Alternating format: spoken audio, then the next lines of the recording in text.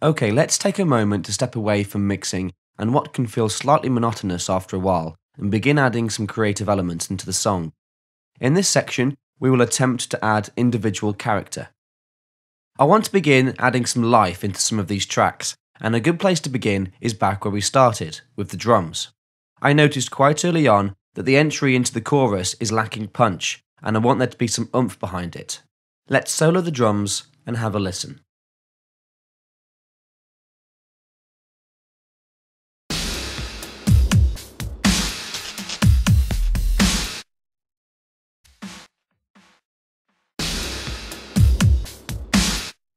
As you can notice, the snare hit at the start is nowhere near as punchy as the snare hits that follow, and we want to bring that life to the start.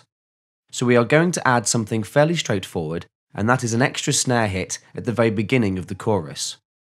Although the chorus beat has a very nice snare hit, because of its added reverb, it does somehow lose some of its drive, and we will bring this back in by pinching a snare hit from beat 1.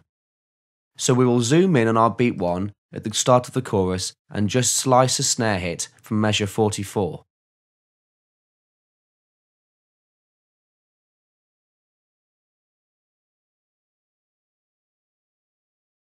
We will then copy and paste or copy and drag the snare hit over to measure 42 and drag out the beginning of the hit so not to lose any crack at the start of the snare. And we will have a listen.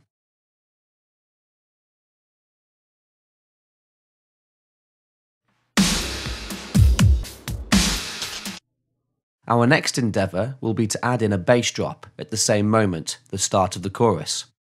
Now, a bass drop is a method most commonly used in dubstep and metalcore, a subgenre in heavy metal. Both use this method, but both can use different methods to achieve the result, and there are more than one way to apply this technique, and some sound different than others. But we will add a bass drop more commonly used in metalcore. This method requires a very low bass sound to be placed usually at the start of a breakdown. A breakdown usually refers to an area of a song that goes into half time, or half the speed from the previous section. And when the bass drop is sounded, it lowers the level slightly of everything else, a technique also known as ducking or sidechaining. The ducking effect is best noticed on the radio. When you hear a DJ speak over the music, the level of the music is reduced, and when they stop speaking, the level of music is raised again. The mechanics behind the ducking effect is taking the level of one track and using it to determine how much reduction will be applied to another, using a compressor. So first off, what we need are some bass samples. For this, we will use an 808 and a 909 drum sample, which we will get from Session Drummer. Let's make sure our cursor is over measure 42 and go over to the synth rack inside the browser and add in Session Drummer.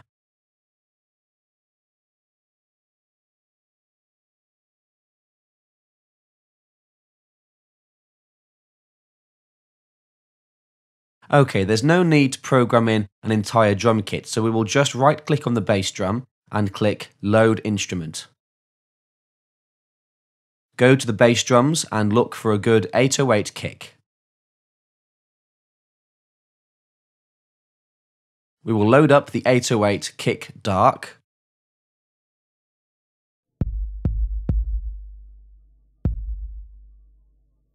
Next, we need to add this sound into our song. So for this, we simply open up a step sequencer and place a sample at the start.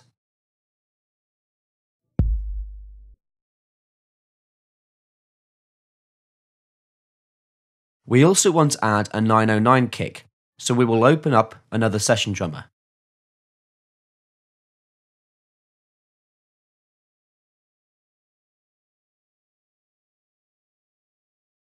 Right-click the bass drum, load instruments, bass drums, and load up the 909 kick long sample.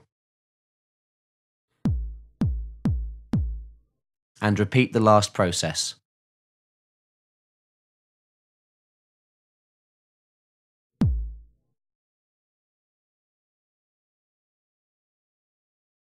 Now that we have both kicks loaded, we want to make them appear more bassy, so we will go into each of our kick samples and down tune the drum to -5.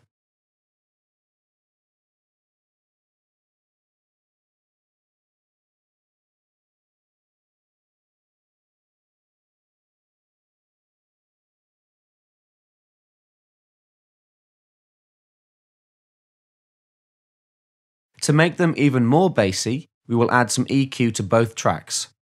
So inside the attenuate Kick Pro channel, we will roll off some high end with a low pass filter at around 2K. And make a bass boost in our low band of around 60 Hz and boost around 10 dB.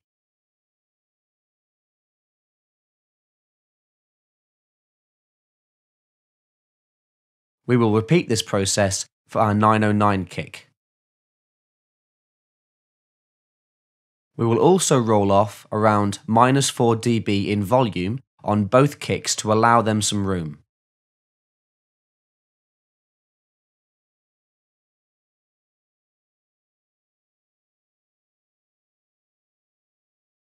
We will now place them both in their own folder, solo them, and have a listen.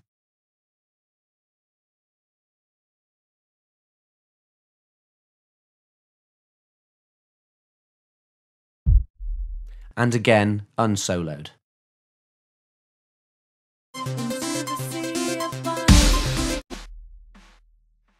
There is one more important process to apply, and that is the side chaining that will give us the drop effect we are after. Now we want the drop to lower the volume of the synths as it comes in, so this is where our Synth Bus comes in. We will go over to our Synth Bus and make sure we have the PC4K S-Type bus compressor inside the channel.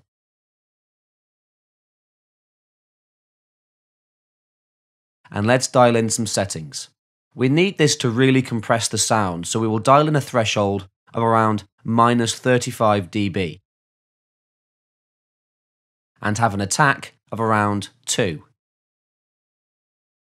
And a release time as quickly as it allows us, because we don't want the effect to last that long, so we will pull back the release all the way to 0.1. Lastly, we want to turn on our sidechain button and reduce the sidechain high pass frequency to around 60 Hz.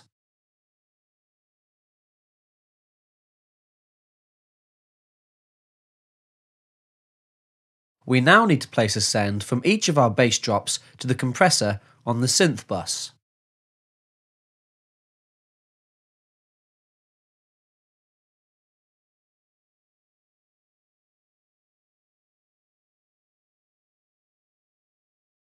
And lastly, for an added punch, we will insert the concrete limiter onto the 808 kick and really pull the threshold down to draw out the drop, around -14.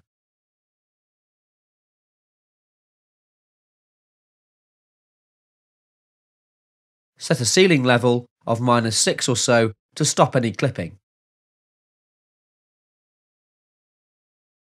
And turn on the bass switch. Let's hear what this sounds like inside the mix.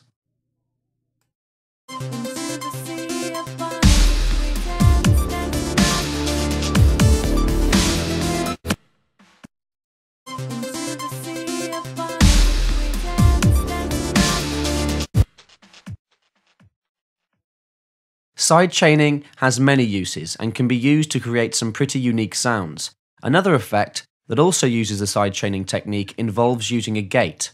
With this, you can take a rhythm from one sound and use it to create a totally unique rhythm on a different track.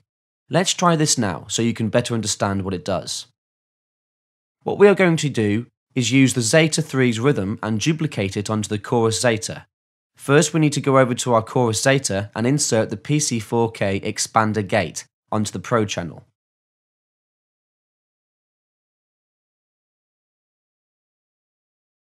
Then on the Zeta 3, we need to insert a send to the expander gate on the chorus Zeta.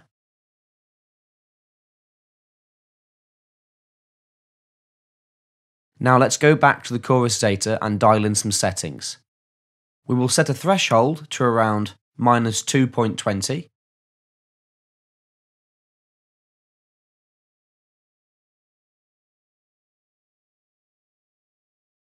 A range of 23.60 dB, and a release time of 0.12.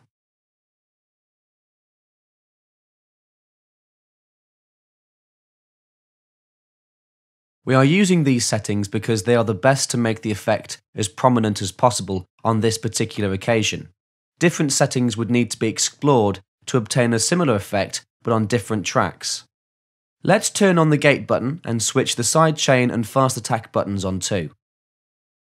And let's now turn the gate off, play the two tracks together, and then I'll switch the gate back on and do a quick A/B test.